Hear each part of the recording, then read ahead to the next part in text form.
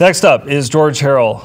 He's going to be talking on a conservative rethinking of the French Revolution. This is part 2. He gave part 1 at our last forum, so I'd encourage you to go check that out. But George Harrell is from Moscow, Idaho. He is a teacher with Kepler Education, where he teaches courses in American history as well as economics. So please welcome George.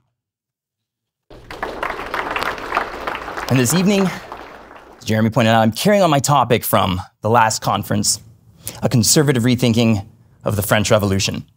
In that talk, that covered the events of the 1789 revolution through to its conclusion in 1790. In that talk, my thesis was that contrary to popular opinion, the delegates of the Third Estate in 1789 did not set out with a revolutionary ideology to overthrow either the monarchy or the nobility. And that much of this popular narrative hinges on the assumption that because we've read Rousseau, we know what motivated the revolutionaries.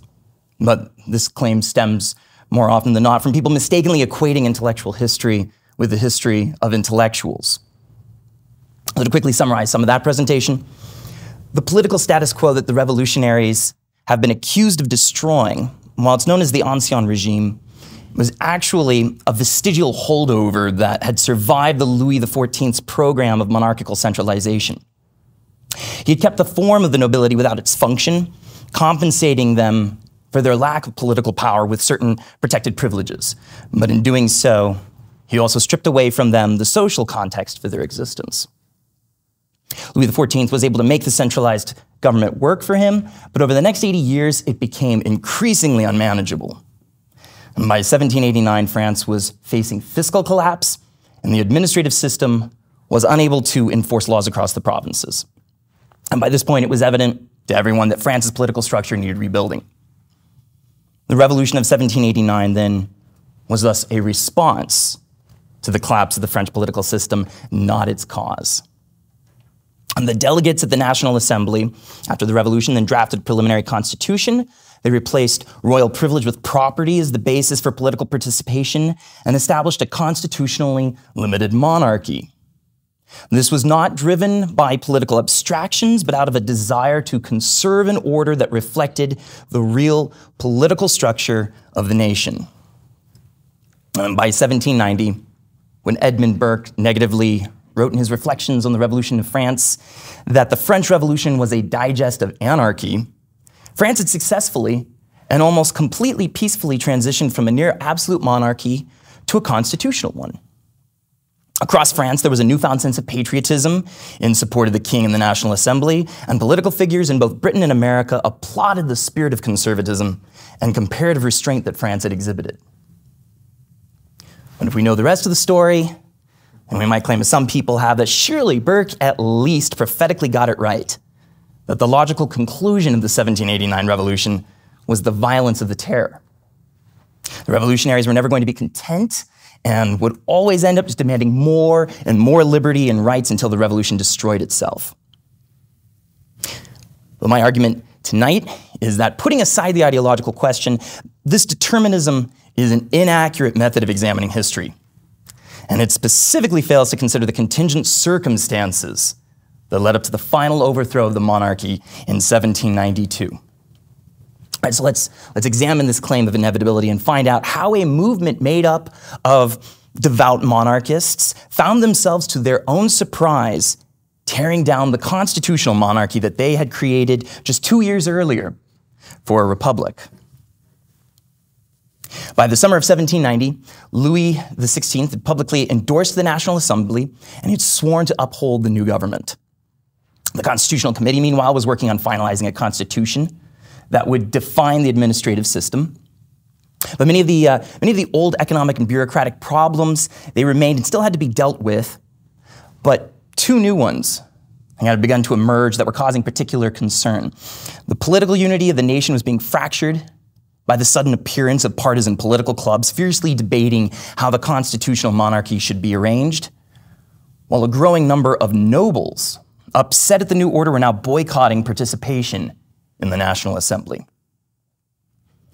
And then thousands of these nobles, including the king's younger brother, not content to merely withdraw from political participation, began to leave the country for nearby Austria and Germany. As they departed, they published pamphlets and newspapers all across France, appealing to Enlightenment ideals, denouncing the government as the product of a plot by Freemasons and Protestants, and urging for its destruction. As one pamphleteer wrote, "One must have the courage to repeat the fact that France can only be regenerated through a bath of blood." And then added to this, the bulk of the French military officers were themselves nobles, and their departure from the country severely damaged the French military organization. And then these émigré nobles, now in Austria, began to form counter-revolutionary armies, intent on invading and restoring the absolute monarchy, while in France, they attempted to provoke numerous revolts and rebellions. And then although these were largely unsuccessful, the flight of the nobles, as it came to be called, caused a growing panic across the nation and an unending fear that nobles and their collaborators were plotting Bartholomew's Day-style massacres across the country. The émigré nobles began to pressure France's neighboring kingdoms for intervention, and in May of 1791, representatives of Austria, Switzerland, Sardinia, and Spain met and offered to go to war with France to reinstate Louis to his full powers. Louis, however, was playing a different game, and he rejected these proposals of foreign intervention. He had publicly sworn to support the new constitutional government, but at the insistence of his Austrian wife, Queen Marie Antoinette, he was working on a plan to try to escape from Paris and join the émigré army of nobles massing along the French border at Normandy. Louis believed that if he returned to France at the head of General Bouilly's 10,000 French troops, and he would be warmly welcomed by the French populace, the National Assembly would then fold without a fight, and civil war would be averted. However, Louis was never a very thoughtful individual, and reports of his intended flight began to leak out. He was widely revered and viewed across France in a very personal sense as the father of the nation, and the conservative delegates in the National Assembly, they angrily denounced the rumors of an Austrian conspiracy around the king as fake news. But as these reports became more numerous, even making it into the newspapers, many people began to increasingly worry that the queen and the nobles close to Louis were plotting treason against the national good, and the National Guard watch on his residence in the Tuileries Palace was increased just in case the rumors were true. But despite these precautions, on the night of June 20th, the royal family, disguised as Russian nobility, managed to slip out of the palace and flee Paris in a carriage headed for the border. Louis, however, made himself quite conspicuous during the journey, chatting with locals, and was recognized by numerous people along the way when he stopped to repair the carriage. And finally, at the town of Varennes, just 30 miles short of his destination, the town council was alerted of the king's coming, and they were convinced to detain the royal family. A detachment of cavalry from Paris soon arrived, and he was escorted back under guard to Paris. And tens of thousands of Parisians lined the streets in stunned silence, watching the king dejectedly led back to the palace. The conservative delegates in the assembly initially attempted to claim that the king had been an unwilling victim of a kidnapping, but a letter was then discovered that Louis had left behind prior to his departure, intending to be read to the National Assembly, in which he repudiated his oaths to the Constitution and his public support for the Declaration of Rights and the National Assembly. And it cannot be overestimated just how much the king's attempted flight changed the course of French history. All the National Assembly's hard work over the past year trying to demonstrate a singleness of purpose between the king and the assembly to create a working constitution was dashed. The king lost all political influence across the country. Frenchmen expressed in their diaries and personal letters a deep sense of personal betrayal, that the king had lied under oath to them and had conspired to wage war against his own people and government. But not only had the king's flight damaged his own reputation, it had also discredited the conservative delegates who had for months been defending him. But the assembly was still left with the question of what to do with the king. They received numerous complaints from people claiming that a king who would perjure himself was unfit to rule, and for the first time, people in Paris wrote petitions arguing that France should simply do away with monarchs altogether and establish a republic. The Assembly, however, ultimately decided that they would proceed with the new constitution, and when it was completed, they would then present it to Louis with an option to swear an oath of allegiance to it and remain the king. And if he refused, then he would be forced to abdicate, and the monarchy would be set up as a regency until his young son was old enough to assume the throne. Now, when this decision was made public, it was generally accepted across France, but some denounced the move. And in Paris, tens of thousands of people, believing that the National Assembly had sold out, joined a public demonstration to sign a petition demanding a, quote, new organization of executive authority, unquote. The National Assembly believed that the demonstration was part of a Republican insurrection funded by either the émigré nobles or Austria to provoke a civil war. And the Assembly declared martial law. The Parisian National Guard was sent to confront the demonstrators at the Champ de Mars, but the panicky soldiers opened fire and a massacre ensued. Over the next 2 months, the National Assembly began shutting down the Republican clubs and arresting their members. The Republican movement was ended and order was restored. In September of 1791, Louis was presented with the final constitution, which would replace the National Assembly with a new legislative assembly and grant the king executive power, including the power of veto. Louis accepted it and took the oath of allegiance to cries of "Long live the king," and Frenchmen everywhere hoped that finally this meant the end of the revolution.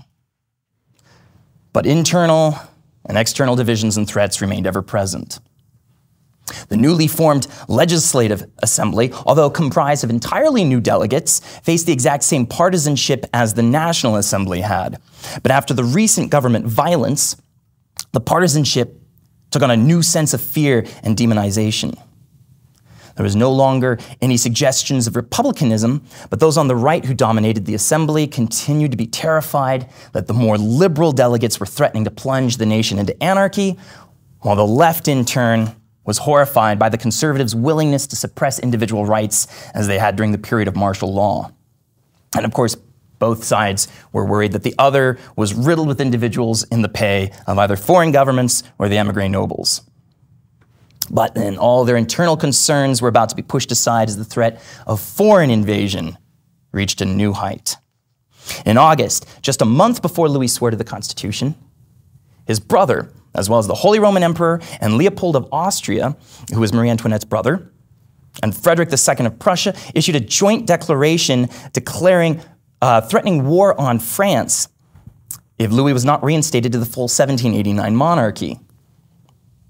Although Louis again publicly repudiated the declaration, many Frenchmen continued to worry that the Austrian conspiracy at the king's court was alive and well.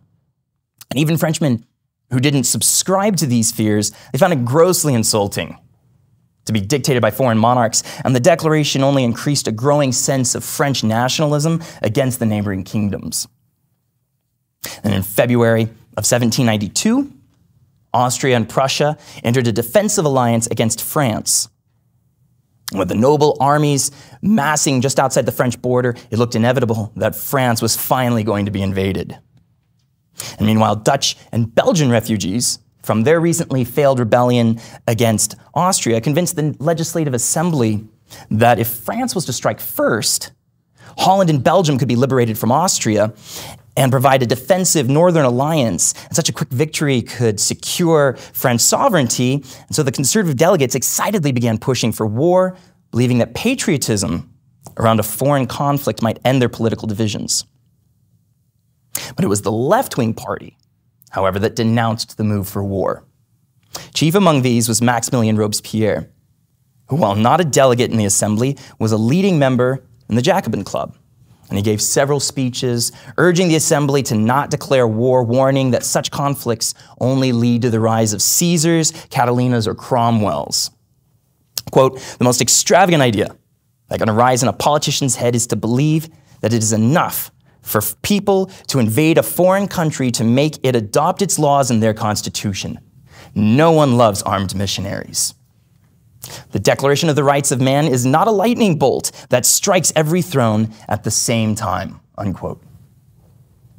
But the conservatives in power viciously condemned the anti-war Jacobin as pacifists and traitors. And meanwhile, the king was also pushing for war against Austria. The conservative delegates applauded his apparent patriotism, but Louis was gambling that war, regardless of its outcome, could only serve to enhance his position, either by making him the victorious leader of the pro-war faction or by leading to an Austrian victory, in which case his foreign relatives and the French nobles would reinstate him as the absolute monarch of France. The Austrian chancellor, in turn, issued a warning that a crusade of continental monarchies would crush France if they dared war. And in April, the Emperor of Austria ordered his troops to mobilize on the French border. And then on April 20th, Louis made a public request on the assembly floor that France should declare war against Austria. And in a fervor of patriotism and militarism, the assembly enthusiastically passed the declaration. The Austrian government excitedly heard the news of the declaration and believed that they would sweep away the French army, while the French believed that just as the Greeks had triumphed over the Persians, the French volunteer army would throw aside the slave soldiers of the despotic monarchy of Austria. And the French military commander Dumouriez calculated that with Belgian and French assistance, they could knock Austria out of the war in 15 days. The war would continue on for nearly 20 years. Almost immediately, the war began to go badly for France. Their attempts to ally with Prussia was rebuffed, and despite the wave of French nationalism, Frenchmen were not as eager to volunteer to fight the Austrians as the assembly had supposed. The French attempt to liberate Belgium, led by the patriot nobles Lafayette and Rochambeau, performed so badly against the Austrians that many in France suspected that the commanders were purposefully sabotaging the war. In the following month, a French invasion of Holland was also pushed back the Austrians. And then Prussia declared war on France. The conservative delegates received news of the collapse of the French invasion with shock and horror. And with enemy armies now moving on to France, the assembly, as usual, blamed the war failure on sabotage by the émigré nobles, the Jacobin, or Austrian agents. And then on May 28th, a rumor started that a coup was being plotted against the assembly. And they began passing legislation to put down dissent and shore up the military defenses, particularly around Paris. However, the king used his veto prerogative to block several of these measures. And at this point, it became evident that no one in France now trusted the king. Mass demonstrations began to appear throughout Paris, protesting his vetoes and the dismissal of the patriot ministers around him. On June 20th, a massive armed protest assembled outside the Legislative Assembly. They entered the building and then proceeded to lecture the delegates about the king's unfaithfulness. Eventually, having satisfied themselves, they then marched through the building and along carnival procession to the palace. And it's not certain if they had any clear intentions to enter, but after speaking with the National Guard at the gates, they were allowed to proceed into the palace. Seeking out the king, they barged into his room, where they then cornered him against a window and angrily demanded that he rescind his vetoes. And Louis calmly explained to them that this was not the time or place to discuss these matters, but agreed that he would do so at a later time. The mob proceeded then to passively aggressively threaten Louis and his wife and son. And delegates at the assembly, hearing what was going on over at the palace, rushed over and managed to convince the mob to disperse. Now, the June 20th event appears to never have had any planned goal, and no real violence was ultimately committed, but the assembly and the nation were polarized over whether it had been an attempted coup or whether it was a justified, mostly peaceful protest. Lafayette, however, was outraged by the event, and he left his troops at the front, appeared before the assembly, and demanded that the government arrest the perpetrators as well as the entire Jacobin club, threatening the assembly with violence if they failed to act. He then approached the Parisian National Guard, whom he had once commanded, and tried to convince them to follow him in an attack on the Jacobin leaders. But at this point, Lafayette had now destroyed his revolutionary credentials, and the National Guard refused to follow him. He determined now to try to help the king escape from the palace. But Louis and Marie distrusted Lafayette as much as the rest of France and refused to believe that he was now acting against the assembly. Having failed as a military commander in the war, disgraced among his former revolutionaries, and distrusted by his king, Lafayette returned north to his command. victorious Prussian and Austrian armies now began advancing towards Paris.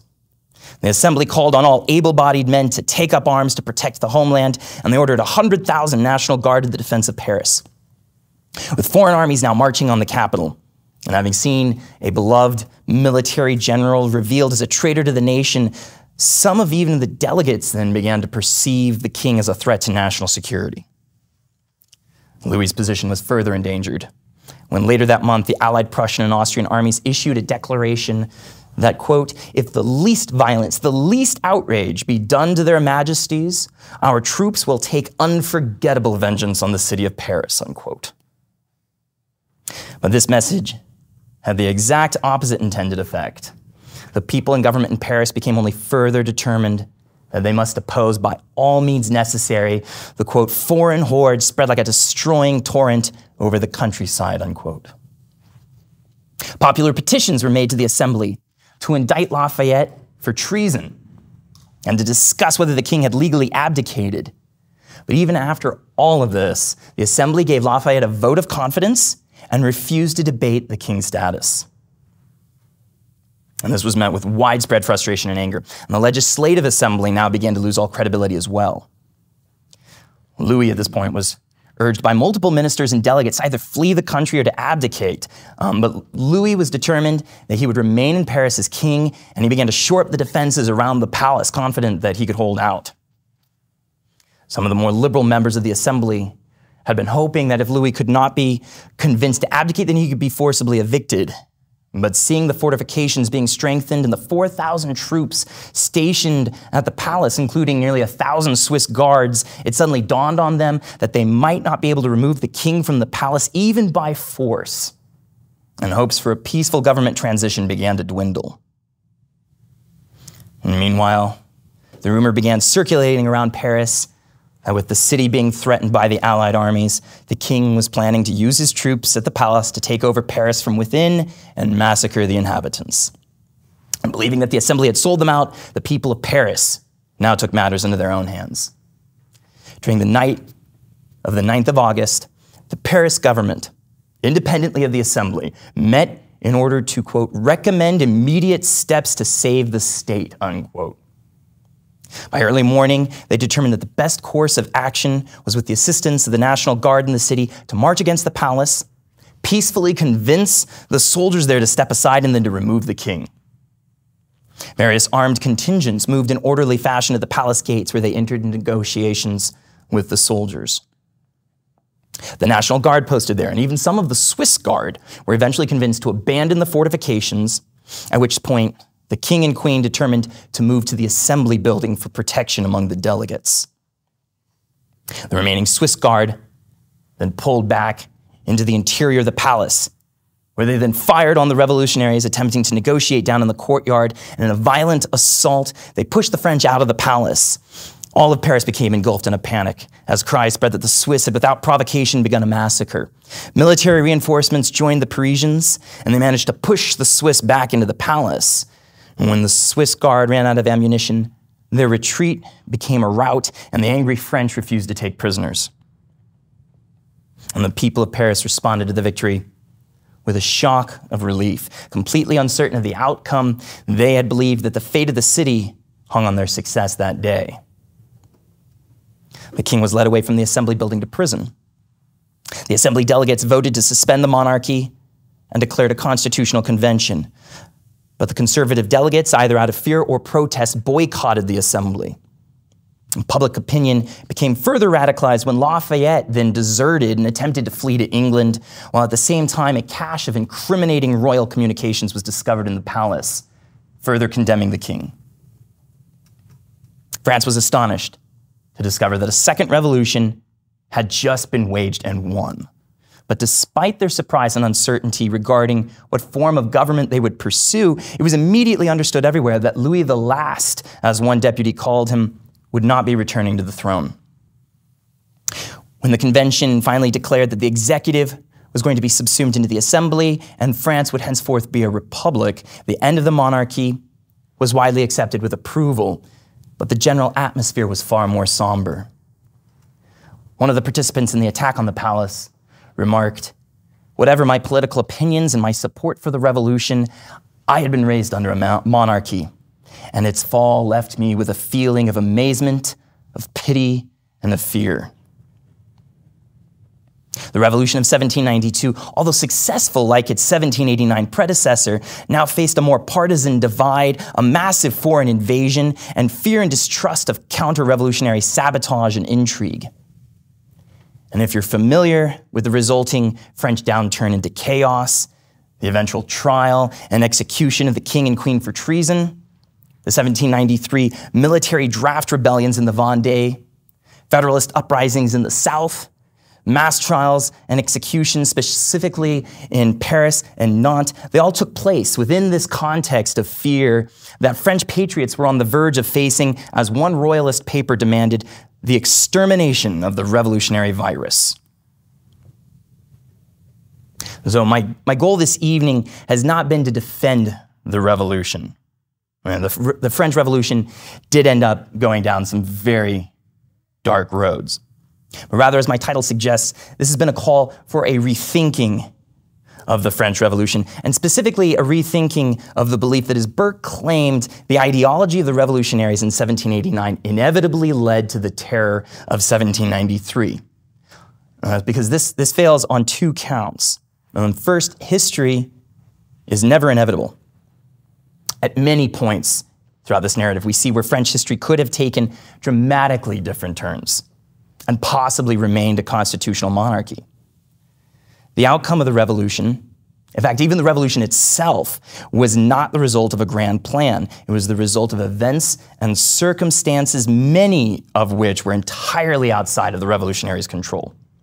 Again and again, we see the French delegates trying to save the phenomenon of the monarchy, despite the king, the nobles, and foreign princes undermining it at every turn. And all of these contributed to and helped to create the French radicalization towards republicanism. And which brings me to my second point, that human motivation is not reducible to ideology. The fears and desires exhibited in the French Revolution are far more broadly human than conservatives give them credit for in the French Revolution, but they emerged due to the unique circumstances of their own time and place. And this means that comparing revolutions, especially to pass judgment on them, is, I think, of limited use. Right? If ideology is only one factor among many, it's not certain how to weigh these factors against each other, especially if they fluctuate. And the French Revolution most often gets contrasted with the American Revolution. But this fails to appreciate, as I discussed in the previous lecture, that while their ideology was not as dissimilar as is often portrayed, the circumstances and events between the two were dramatically different. So instead of contrasting the American and French revolutions, I think perhaps a better question of analysis would be to instead ask, to what extent would the American revolutionaries have acted differently had they been in Paris in 1789 or 1792? Or would they have acted similarly based on the same fears and terrors? And I think one reason why people find it convenient to focus on ideology is because if we're lazy about the history, it's easy to impute motives.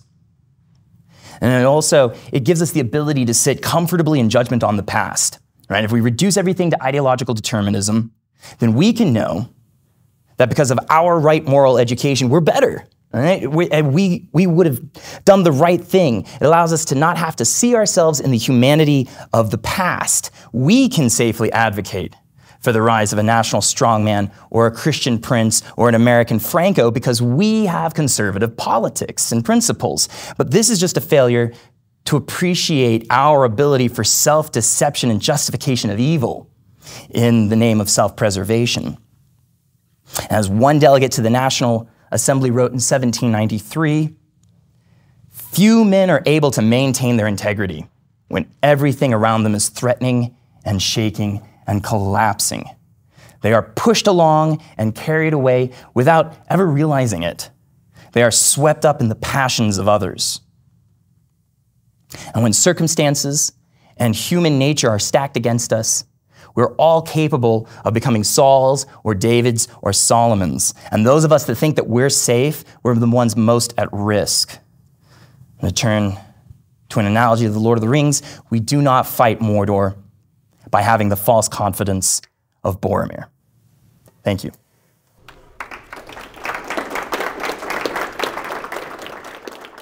Thank you for listening to this presentation from the George Buchanan Forum Conference. We have many more that you can check out at our website at tgbf.org. You can also find us on YouTube or on your favorite podcasting platform. In true free market fashion, we're entirely crowdfunded by the generous support of people like you. If you'd like to help our work, you can set up one-time or recurring donations at tgbf.org. The best way for others to hear about us is from their friends. So please consider liking, subscribing, and sharing our material. We greatly appreciate it.